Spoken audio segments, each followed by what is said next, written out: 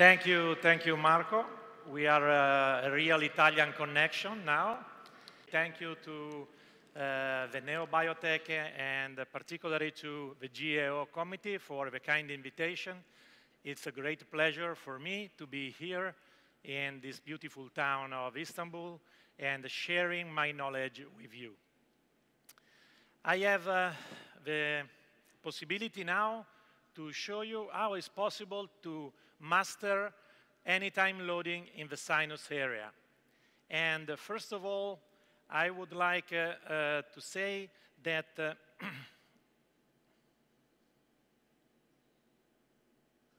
transition is not working.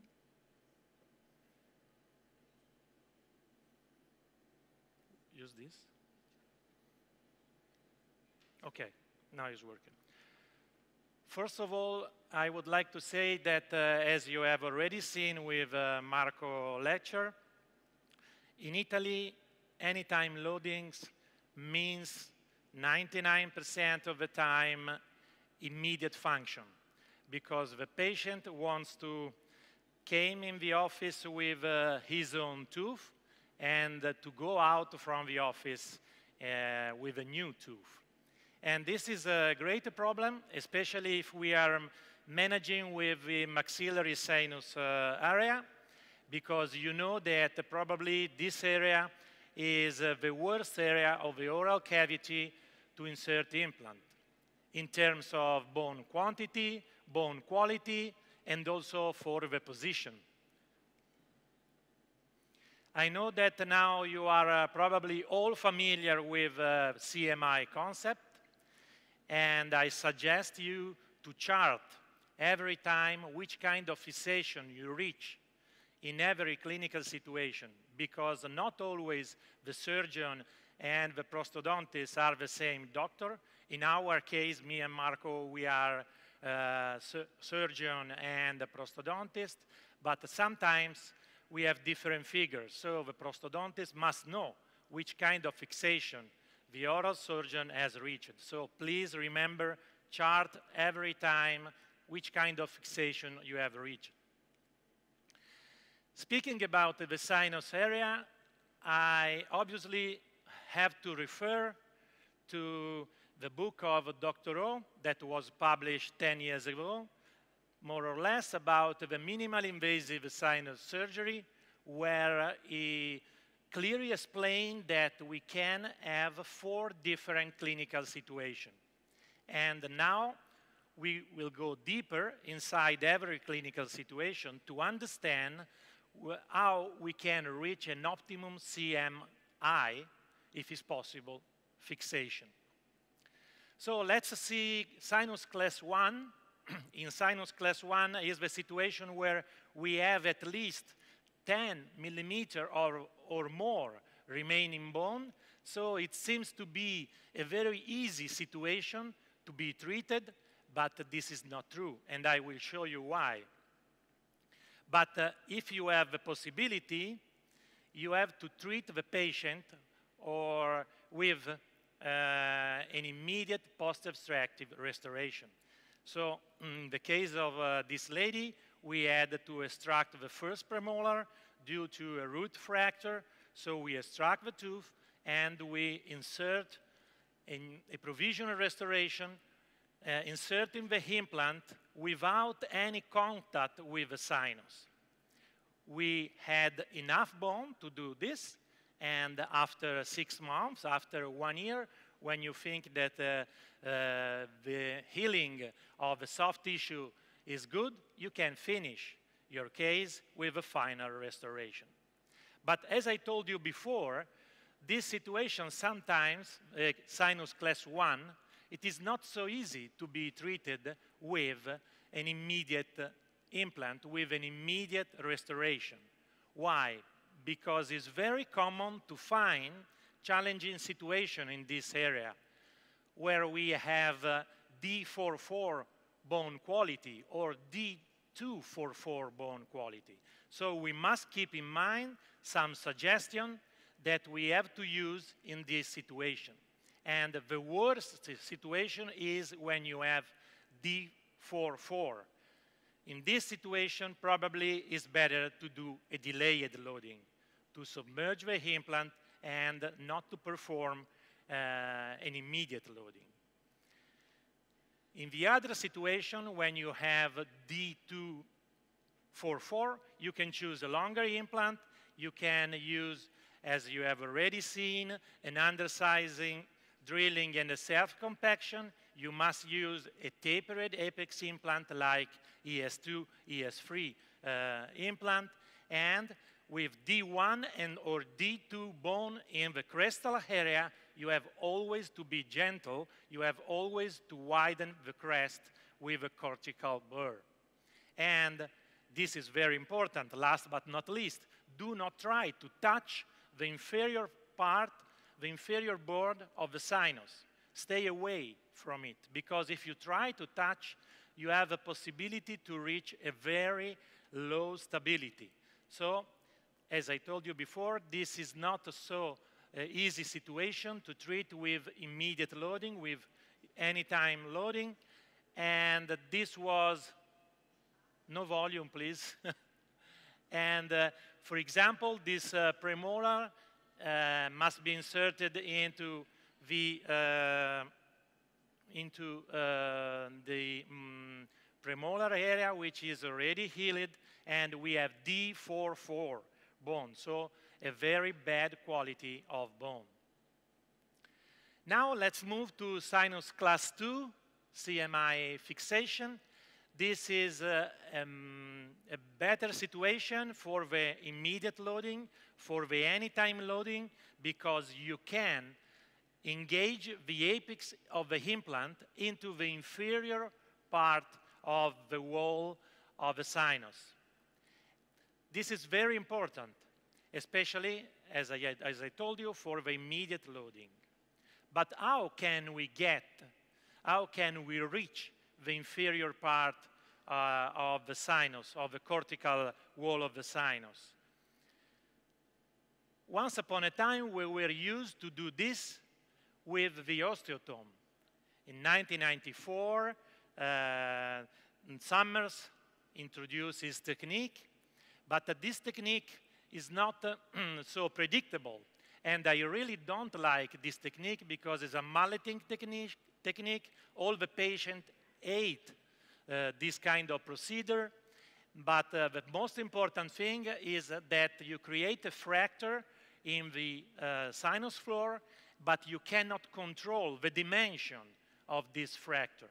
So this fracture might be bigger than the apex of the implant.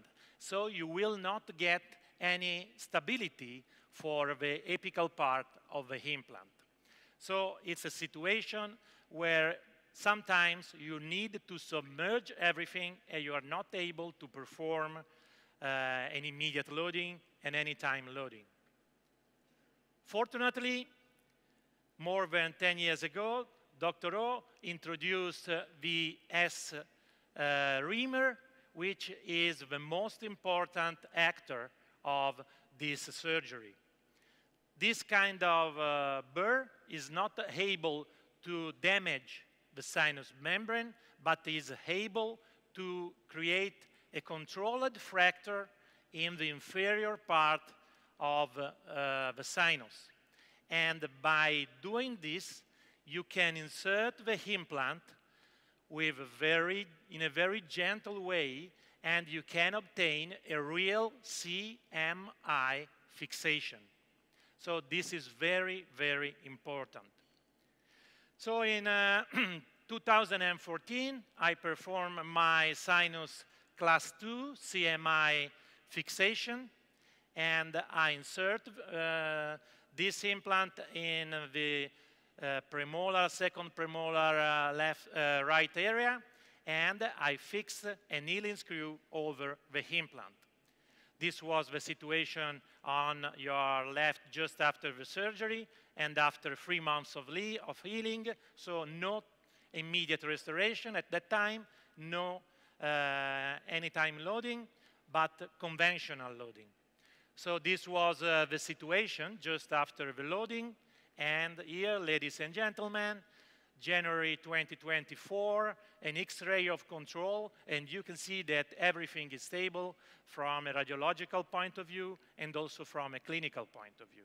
So from these cases, I understood that it is very important to have stability in the apex of the implant and that we can perform immediate post-extractive implant by this kind of procedure.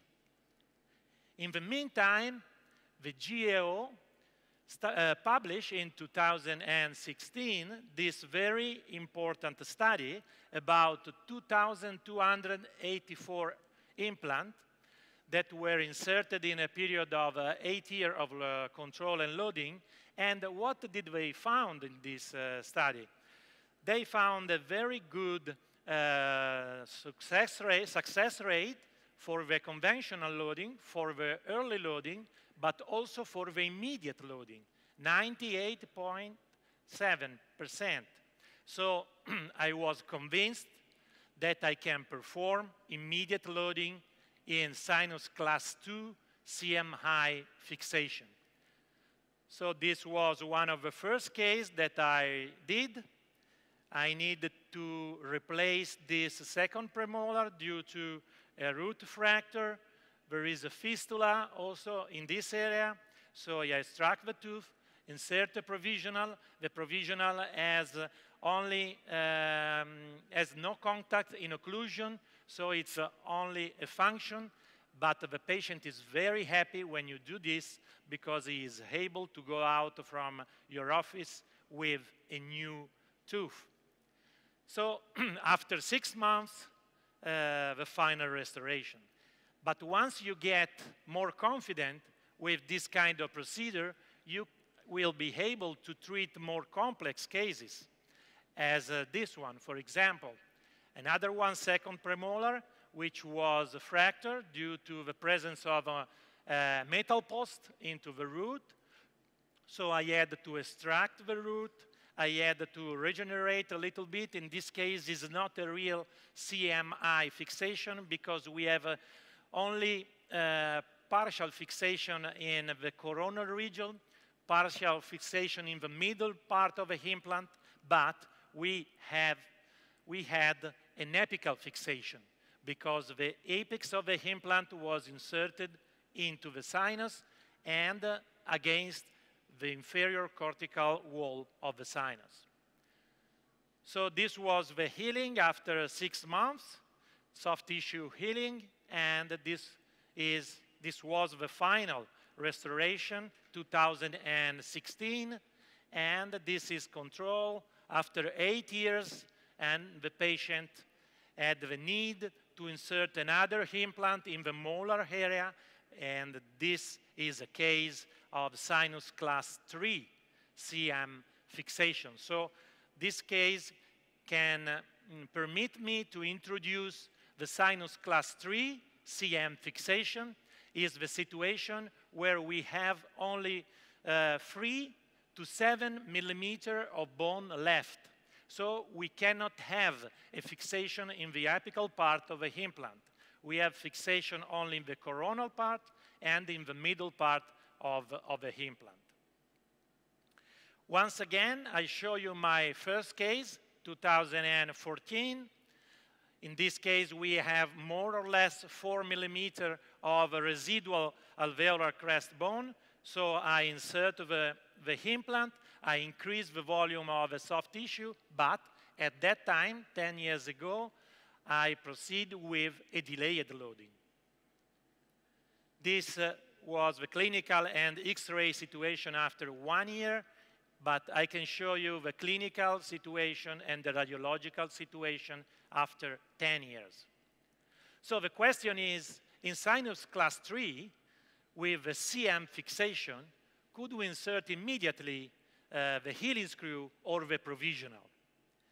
About the healing screw, we have no doubt now, because we can use these very important and interesting tools. I know that you are familiar with AnyTime, so I don't want to explain it. But if you have more than 70, 65 IST, you can load or you can put the healing screw over your implant inserted into the sinus. So let me show you one clinical case. We need to insert 2 implants in the molar area. We have more or less 4 to 5 millimeters of residual height of bone. So this is the surgery, the implant inserted, and the healing screw inserted over the implant. We have to decide. We can leave the healing screw or we have to submerge. I used at that time the AnyCheck, and AnyCheck value, mean value, were between 70 and 72, so it was good for this clinical case to insert without any problem the healing screw. But as I told you at the initial part of the lecture, my goal is to insert an immediate restoration. So we can do the same if we have planned for an immediate restoration. So we insert the implant, we insert the healing screw. I use AnyCheck, in this case, very good value, 82 IST. So I decide to perform a provisional restoration and then the final crown when we had the healing of the soft and hard tissue. Could we do post-extractive implant in sinus class 3? Yes, we can. We can use the bone septum between the radix, between the root of a molar, for example. And in a case like this, it is better not to do an immediate restoration because this is the last tooth of the mouth in this area. So I prefer not to run any risk. We are on the way of 100% success, so don't take risk. Don't take risk. It's better to protect your patient. So you extract in a very gentle way the roots, and you can insert the implant into the septum, checking again with AnyCheck if it's possible to insert immediately the healing screw or not.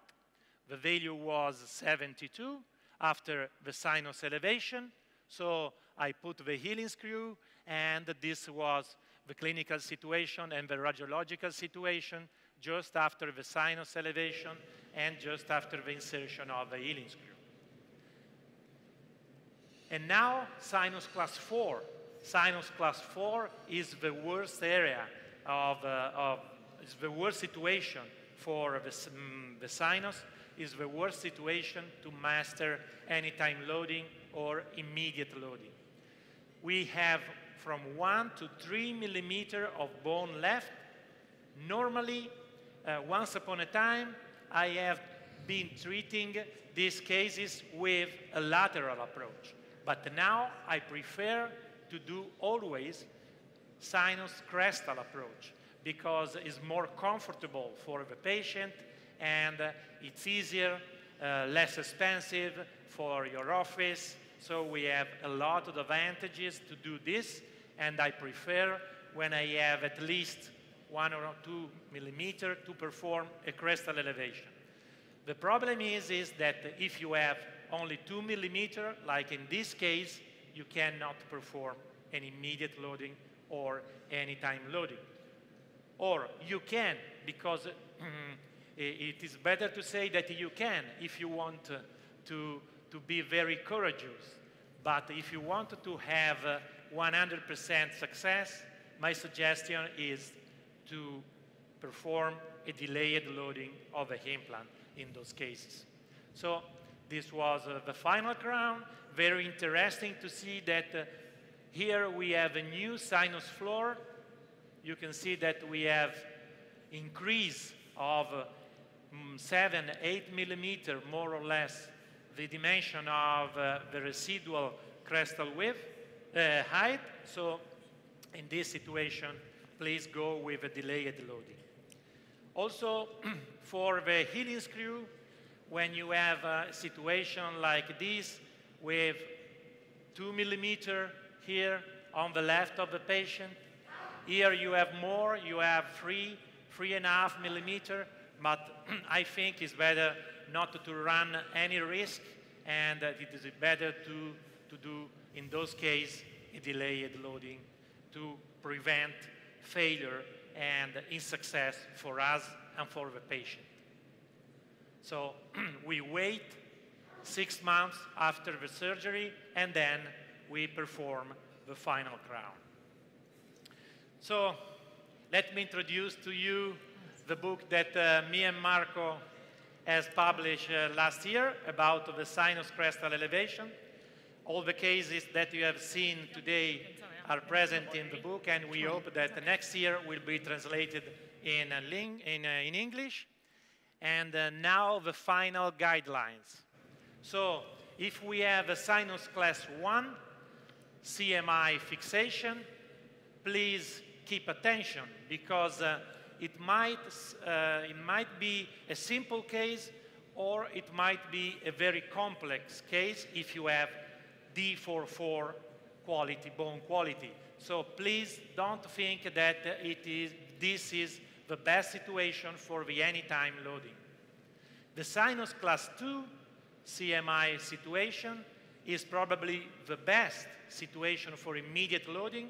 For AnyTime loading, you can do immediate function, post-extractive implant, immediate healing screw. And the same I can say for sinus class 3, but always check implant stability and always check bone quality in position C and M. Because if you have very low bone quality, very low insertion torque, it is better to perform also in sinus class 3 CM fixation a delayed loading. But if you are in an ideal situation, you can perform a post-extractive implant, an immediate function, an immediate healing screw if you have more than 70 as a value of EST.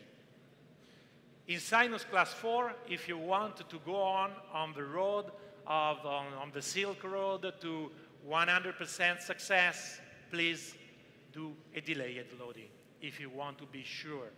You work probably in a private practice, not in university. You don't need to make any research. Let the other people who has to do this to make the research. So I would like to thank you for your kind attention. Here you can find my social, my family that is here with me. And if you have any question, you can contact me anytime.